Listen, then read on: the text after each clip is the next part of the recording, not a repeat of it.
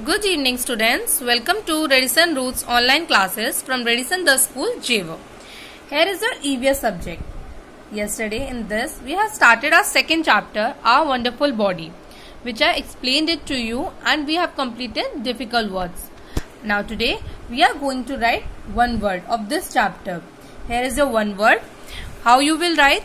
You will write first chapter 2, Our Wonderful Body, then date, classwork, then heading, answer in one word. After that you will start writing question.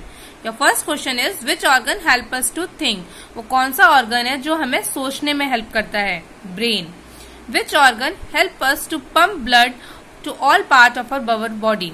वो कौन सा organ है जो हमारे body में blood को circulate करता है, पहुंचाता है? Heart. Which instrument a doctor use to listen the heartbeat?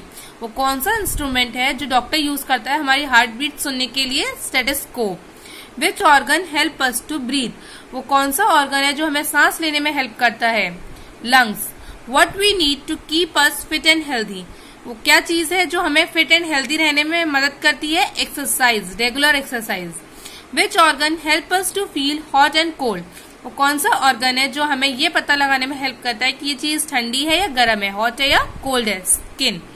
Which air we need to breathe? हमें वो कौन सी एयर चाहिए सांस लेने के लिए? Fresh air. हमें फ्रेश एयर जरूरत होती है. What we need for our body after work? सारा काम करने के बाद हमारी बॉडी को क्या जरूरत होता है?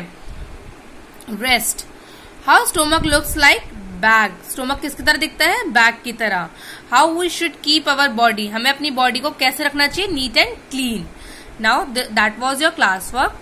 Now your homework is learn answer in one word from notebook. जो आंसर इन वन वर्ड आप अपने नोटबुक में लिखेंगे आप उन्हें याद करेंगे. Thank you class.